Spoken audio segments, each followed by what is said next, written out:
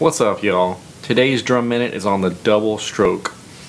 Now, when we play a single stroke, we let the stick bounce back up. On a double stroke, we're going to let it bounce twice and then stop it. I'm going to give you a nice slow motion view of this. But a little reminder on grip, which I put up a video last week. I've got all my fingers on the stick, thumb going straight up the side, and then my wrist is flat.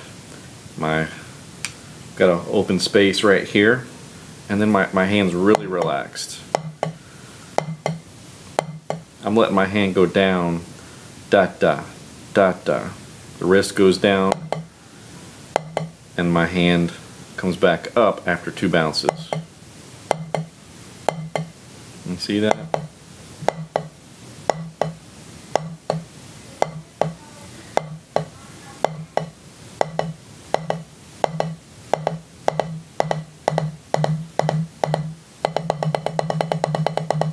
Down, down, down, down, down, down, down, down.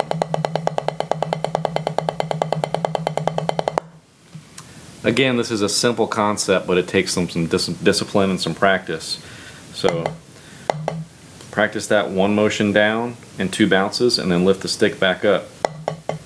I could let the stick keep bouncing, but I'm going to stop it after 2.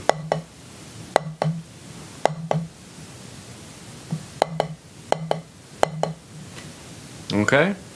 If you have any questions on this, put them down in the comment section below, and I'll see you next week.